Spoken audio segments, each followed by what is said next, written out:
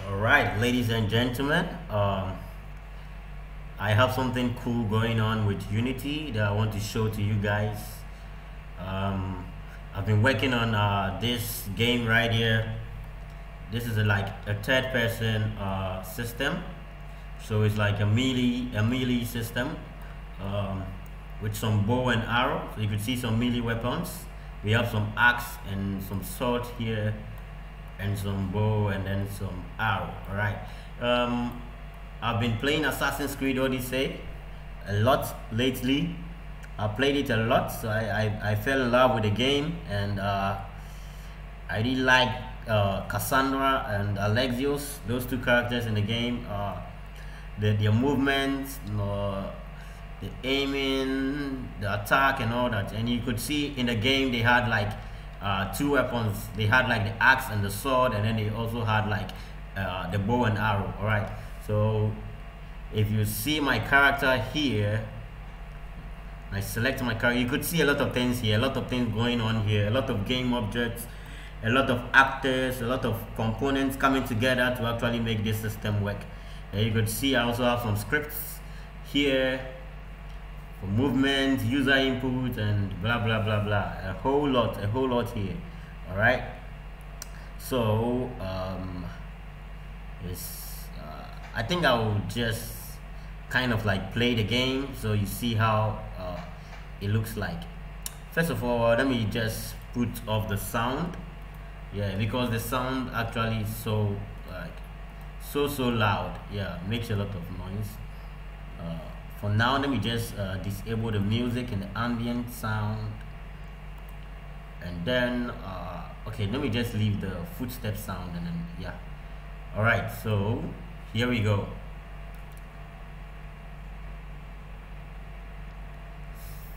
So it's taking some time.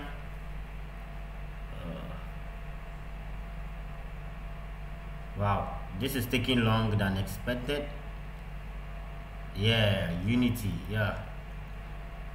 Uh, this version of Unity really has a lot of problems. I don't know why. I think I have to upgrade.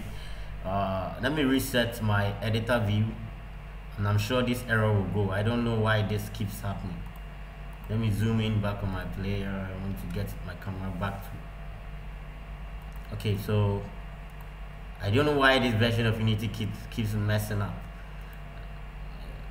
I think they have to do a fix or something. All right, so here we are. You can see over here we have our third-person character with some camera movement. You could see that. Now let's do a walk. So you can see some footstep sounds over here. All right, so you can hear the character's footstep sounds. She can actually sprint. Yeah, so there's walk, sprint. Yeah, and now if you take a look at the character's feet, you could see some dust particles from the character's feet. All right.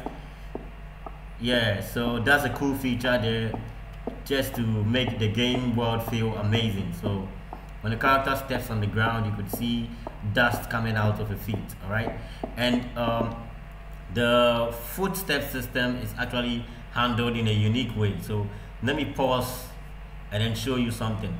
I'm going to go to the scene view.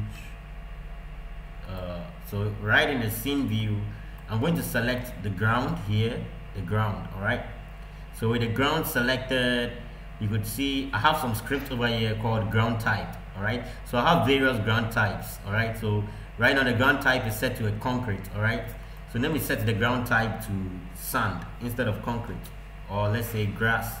All right, so I've set the ground type to grass, and let me just enter back into the game. You'll see the footstep sound changes. All right, it changes depending on the ground type. All right, so in the game we can actually have different footstep sounds depending on the ground. All right, depending on the ground. So you could see we have like some grass sounds here, and that's a very cool feature over here. All right, so let me just send this guy back to a concrete, because yeah, this is a concrete ground. All right, So here we go, and that has been a very cool feature over there. And then there is also crouch. You will see when she enters into crouch, her footstep sounds are less noticeable. All right, you can't notice her footstep sound, so she's like in stealth mode. All right, so crouch puts the character in stealth mode. All right, so this is some stealth mode right here. And once we start sprinting, she automatically comes out of the crouch state. All right, so that's really cool. And also we have like weapons, so you could pick the sword by pressing the 1 key on the keyboard, and if you are not attacking, after 15 seconds she puts the sword back. So you could see that over there. When she picks the sword and she's not attacking, not performing any attack animation, not doing any attack with the sword, it stays for 15 seconds and the sword gets back into its original position, into the unequipped position. All right, so, and if I pick the sword again, you could see she enters into another motion, another state, another movement state. All right, she's no longer in like the original walk state, so it's just like in some kind of careful move state, like she moves carefully. All right, now she drops the sword, you see the movement change, the motions change.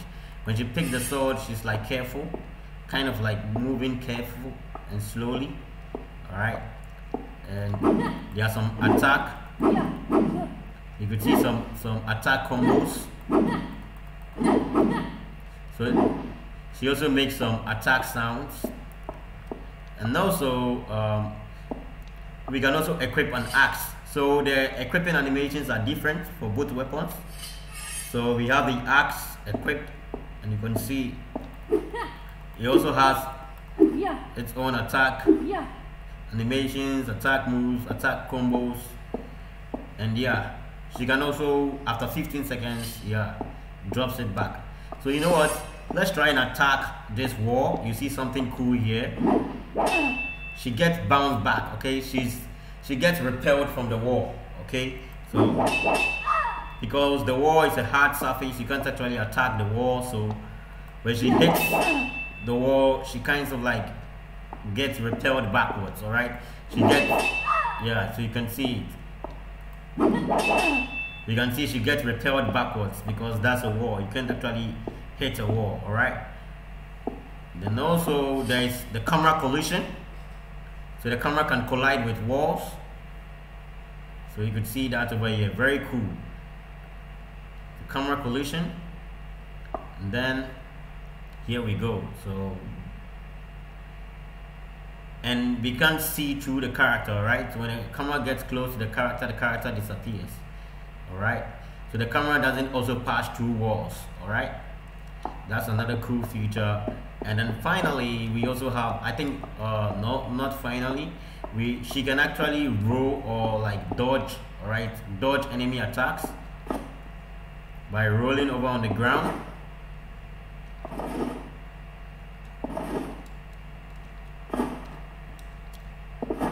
Yeah, so rolling over like this, she dodges enemy attacks. And we have hit effects for different surfaces. So if I pick the bow, right click to pick a bow, all right, and pick an arrow, and then we click and hold. When we release, she fires. All right, so you can see this is metal, so it makes like a metal sound effect, and you can see the metallic particles, the spark. All right, and there is sand, and there is clay. So I didn't have the correct particles for clay. I think I added 2 particles for clay, so I'm actually randomizing the particle that gets called. Okay, so I actually needed 2 particles, but the first particle I had some issues. So you could see this is actually clay, but this particle doesn't look clay. Yeah, so I have to fix that. All right, yeah, so I have to fix that. And then we have water. You get some ripple effects and some ripple sounds, exactly as You see them, and you see the arrow actually sticks on these surfaces. So the arrow sticks and it gets destroyed after some set time. All right, after some specific time it gets destroyed. All right, so you could see they all got destroyed. You can also fire arrow at enemies. So I just set up a simple character here to take damage. Here we go. You see the arrow stuck in the character's torso and chest area. You can fire arrows at the character, and eventually the character dies. Okay.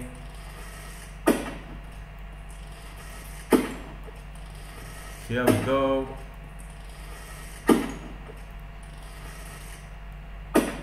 And there we go. The character is dead, and you could see the arrow count on the top right corner. So we have 5 more. So once our arrow gets finished, we can't actually fire any more arrows. Okay. Here we go. Now you see the arrows are done. See, she doesn't fire. You actually get this weird this animation, but nothing is happening, right? You just see this animation, but she actually doesn't fire any arrow. What I'll actually have to do is this kind of like disable the bow pickup when you right click. All right, so you can't actually even pick the bow in the first place. All right, and then there's the arrow pickup. You could pick more arrows. Yeah. So she makes this weird sound when she picks up the arrow. I don't like the sound effect, but I'll actually have to fix that. I just place this as a placeholder. All right. Yeah. So she says like yes, all right, but I don't really like the sound. I'll take it out. Yeah. But this is just a placeholder for the arrow. You could see the aiming, and then you could see the crosshairs. So once I start clicking left, once I start trying to like pull in the string back, the crosshair changes in size to actually focus on my target. Okay, so you could see it reduces in size to actually focus on the target. Then I fire. All right, so basically this is the cool system we have here. I'm thinking of making a tutorial on the bow system. So the tutorial will only be focused on the bow system, because that looks very complicated. I think the sword and axe system wouldn't be so difficult. All right, but I don't know, maybe I might do that. Let me see what you think in the comments section below. Also, don't forget to subscribe, leave a like, and then let me know your suggestions in the upcoming videos. I think a tutorial will do. I'll do a tutorial on the bow system, how to do like the aiming and all that. Yeah, and structure it very well and neatly so you guys can understand. So I did a lot of research on this system. You could also even see she tilts her head towards the camera movement when she's in aim. So if she looks up, she tilts the head upwards. When she looks down, she tilts the head downward to focus on the target.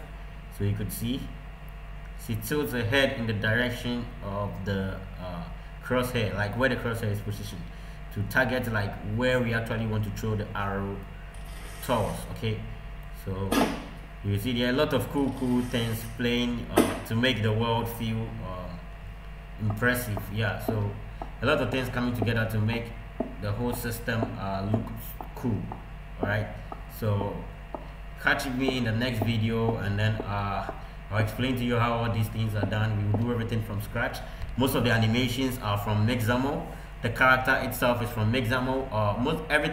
Most of the things here are free. I think in the tutorial we'll be using only free assets.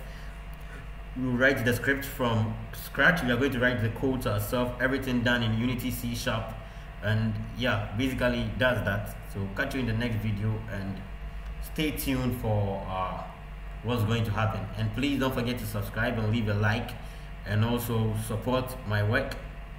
And also to help me better this tutorial, let me know your comments on how I can better improve the tutorials as we go on, and then suggest to me the best approach suitable for you guys. All right, so see you in the next one. Bye bye.